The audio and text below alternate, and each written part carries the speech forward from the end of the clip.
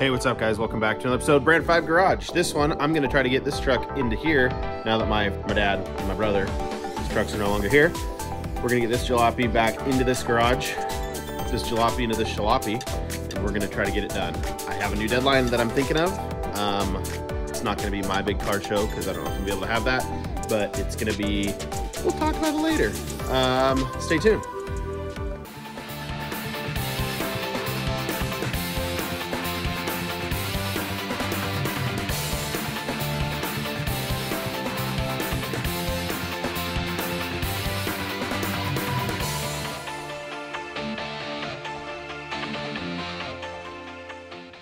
All right, guys, welcome back. Other than like a YouTube short, I totally forgot to video the car show. We decided to get up when the sun came up and get to the car show. I was exhausted and had a blast, but I was tired and I just totally forgot to film cars. So that's on me. I'll get you guys back one of these days. Talk about what we're gonna do in this episode. Okay, so you can tell there's LowMater. There's my new daily driver I just picked up, and there's my old daily driver that I just sold. Needed 4 doors for the kiddo. Anyways, back to LowMater. I need to get nose off this side of thing out of the way. We got to move it over and then bring it straight back into my shop where there's nothing in here to get working on it. I need to get the tranny mounted, so that's going to kind of be the goal of this episode. Hopefully I get it done this week and I can have this posted for you guys on Friday. It's currently Sunday. We will see. I'm standing inside because it's kind of windy out and it kind of muffles the noise on the camera. So anyways, we're gonna try to get LowMater over in. We'll talk about a bunch of other stuff later in this episode of where this truck may or may not be, hopefully in a month. We're just gonna pull it in. I do have to fully weld everything out. I kind of want to finish that interior, but I need to finish that training crossmember mount because I don't want to have to jack the truck up to get to it. So we'll get it in, we'll get working on it. I'll keep you guys updated throughout the episode of what I'm doing.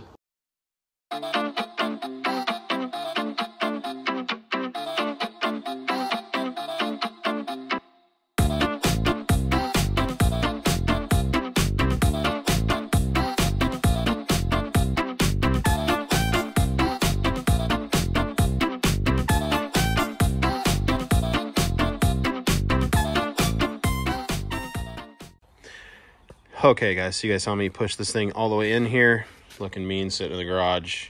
So instead of using plate, I think for this training crossmember like I've been talking about, I think I'm just gonna use some like 2-inch square tubing or 1.5 by 1.5 inch square tubing.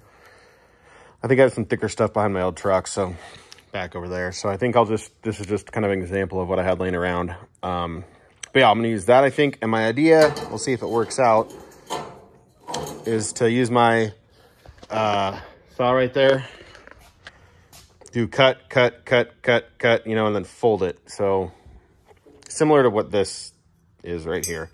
Obviously on a smaller scale. That was for the wagon I built in the last episode. So that's, I think, gonna be the plan. We're gonna get after it.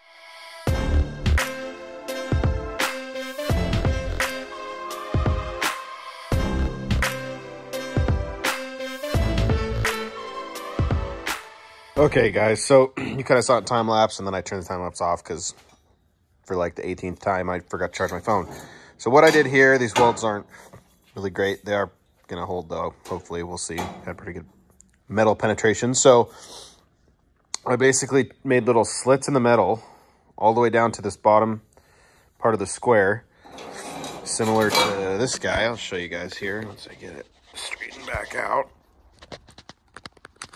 That's kind of tough. Anyway, so this piece is essentially what I did. I did it in time lapse. I probably should have just slowed it down and show you guys. So little slits like that, and then you just bend it and it bends.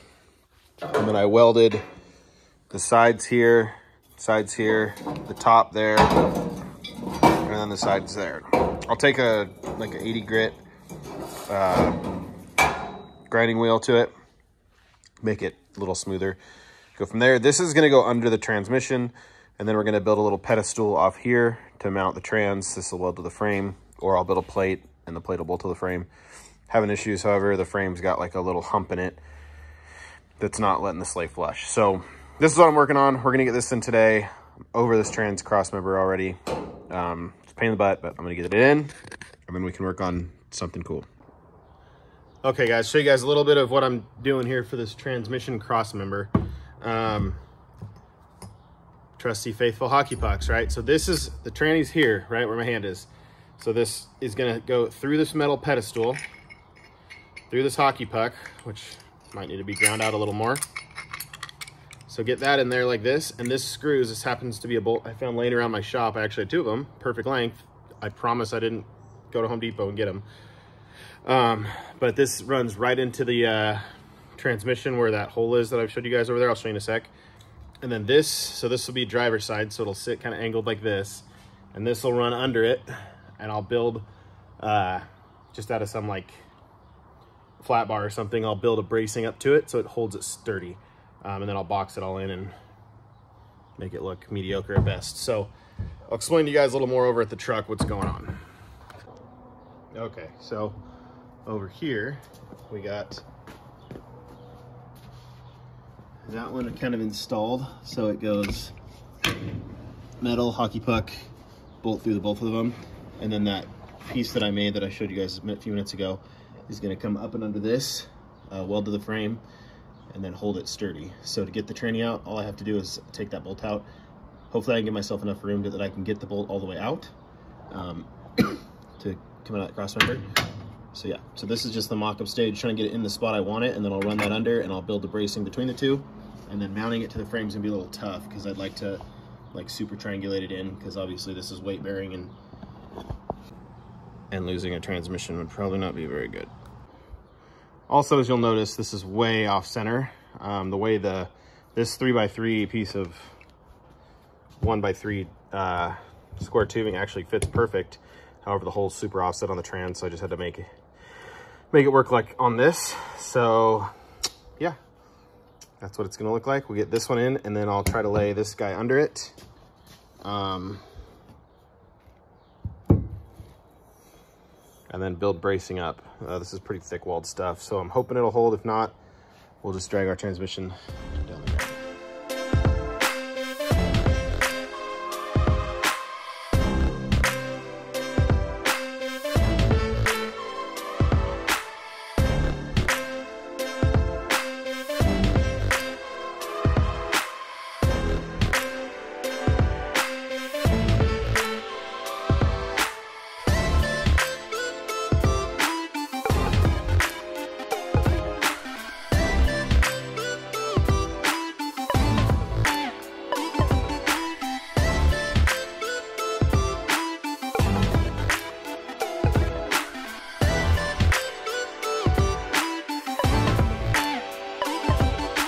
Okay guys, kind of hard to tell, but that is in. So you can see where the ground for the welder's connected right there. There's a little gap right where my finger is that I have to fill or put some more metal over there and kind of brace that in. I think I'm going to do when I have a chance. I kind of fully welded out while it's in there.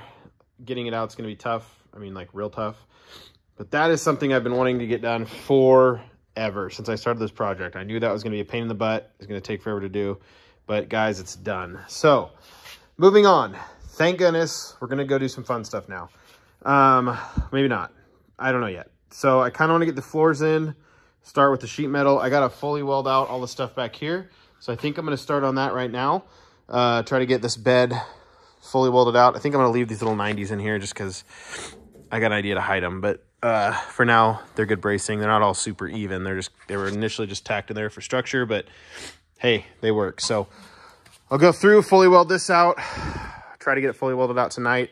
I got to clean some of the rusty welds up to, because it sat outside. So I got to kind of clean that stuff up and make it weldable. So I'm going to go through, do that with the welding, with the metal wheel I got, and then I will keep welding.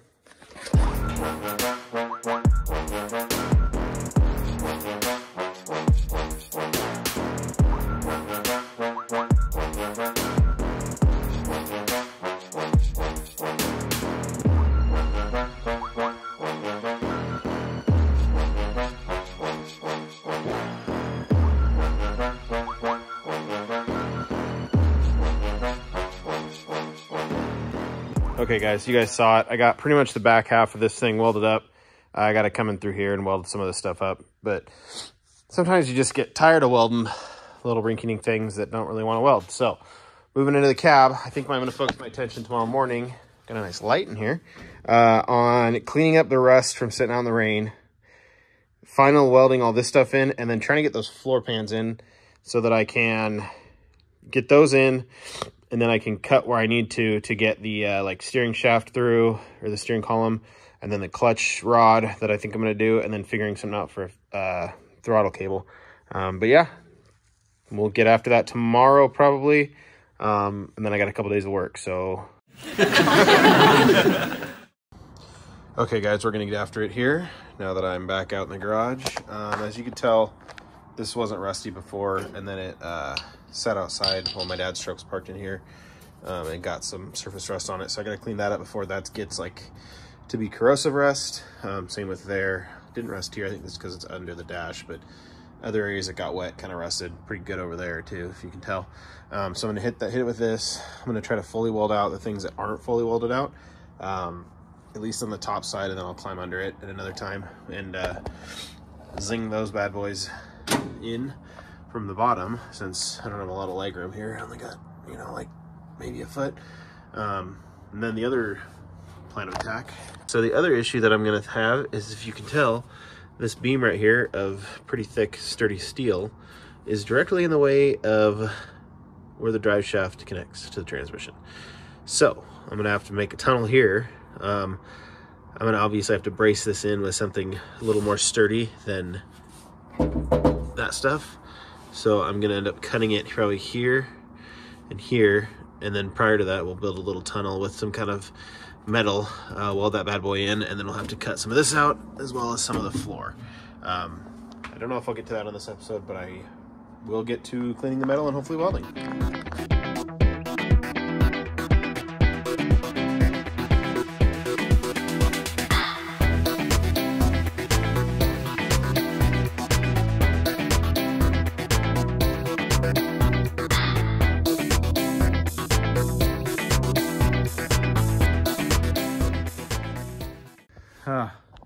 Been breathing in some chemicals from the burn of the weld / whatever other chemicals I got in there, and anyways, give you guys a quick update. So you guys saw me welding on it. I got pretty much all the upper and then the sides of all the floor structure welded in. I might change up this cross piece just because it's pretty square and the truck's round, and I would like for it to kind of have a round theme. It's still smoldering right there. Anyways, so I think I'm going to start working on cutting this out. I got to brace this up with some decently strong metal. I'm going to just do it because that's the safe thing to do. Brace it prior to cutting it. Thinking the cab's going to want to do this, taco this way. So I'll put probably a piece, just weld a piece there. I might go up and over, and I might just leave it for future, so it just stays under the trans tunnel. And then we'll cut this out, and I think I pretty much got a cut all along here. So what that's going to require me to do is build more bracing under the cab. I'd really like to leave some of the top of this seat bucket structure thingamabobber here, so that the trans tunnel, it looks factory-ish. Obviously it's going to have a big lump in the middle, and these trucks did, but whatever. I just don't want to cut that because that's extra bracing, and it will help keep it semi-square. So I might weld a piece up here, turn my finger up here, across there, and then across there to there, and then we'll start cutting after that. That might be in the next episode, however, because I'm kind of running out of time on this one. Okay, after looking at this, I think what I'm going to do is brace it from here to here, here to here, same thing on the other side, with whatever I can find. I don't have a lot of scrap metal laying around, so I might just have to wait to do that. I'll give a look around, we'll see what we got, but I think that's going to be the plan. And then where this comes down to here, I'm going to weld across there over this doohickey mabobber thingamajigger, and then I can start cutting into this. Just more bracing the better. I just don't want to risk breaking it. So I'm also going to run a piece along here just for that I'll cut off eventually once I get it all braced in with the trans tunnel.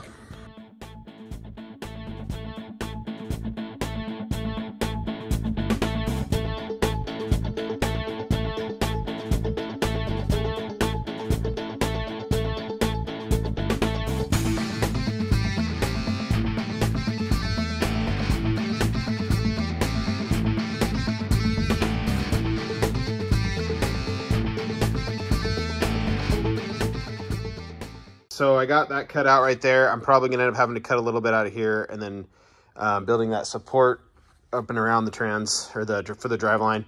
The reason I'm doing this, if you don't know how rear-wheel drive cars work, which if you're watching this, you're probably a car guy, but some people aren't. Maybe they just are entertained. The drive line has to go through there and connect to the rear end there on the other side of this beam. So this circular thingamabobber. And to get there, the cab being as low as it is and the motor being as high as it is causing this issue. I'm actually kind of excited to do this. I've always wanted to build one of these, so I'm not really that mad about it, I guess you could say. The other issue I'm running into is I didn't remember this frame brace here that goes across from the inside of the frame, so I might have to replace that with some tubing. Either go probably under the, maybe just run one here to here just to stiffen up the frame a little bit. Obviously, I don't want the frame to tweak or bend. This is going to crab walk so bad as it is, just the way I did everything. But maybe I can tweak it back to semi-normal. So yeah, that's going to be it for this portion of this episode. Okay, guys, that'll probably be it for this one. Just remember to like and subscribe. I want to keep doing this, but I need more subscribers. So make sure you subscribe. Next goal is 500, and we will have a giveaway at 500 subscribers. It'd be a pretty good one. I think my wife and my 11-month-old are going to sponsor it. So remember to hit that subscribe button. Play these videos. You don't have to watch them. Just play them. I don't care. Yeah, subscribe. We're making some progress on the subscriptions, but I have like 160 something. Hopefully by the time this video's, through and I get to my next video, we can get up to like 200. Short-term goal is 500, okay? Make that happen. All you gotta do is hit subscribe. You can like, you can comment. I'll answer questions. Ask. If you wanna know, just ask. Like I've said before, I have no idea what I'm doing. I'm a car guy, not a car builder. I wanna be a car builder. So this is my learning project. I got a couple builds lined up for you guys. Like I said, like those builds lined up, could be anything. I have 3 or 4 cars that need work. I have some other stuff that needs work. We can do a full build out next, but I need my subscription, guys. So hit that subscribe button. I'm done begging. Just hit it. You can hit the little bell dingamabobber thing, and then it pops up when I post a new video, which is either Friday or Saturdays. But yeah, once again, thanks again for all you guys' support. I appreciate it. Truck's coming along great. We're gonna keep building on it. The thumbnail is going to be that you guys saw is of my dad's buddy's truck. My buddy too, I guess. Doug, appreciate you coming over, taking a picture next to my truck. Kind of cool seeing same body styles next to each other. His is a 55 first series pickup. This is obviously a 50. However, they were pretty similar throughout. So his truck's 100. I mean, the worst part on his truck is 50 times better than the best part on my truck. So beautiful truck. Appreciate you. But yeah, that'll be it. Appreciate you guys. Like, subscribe. That's all.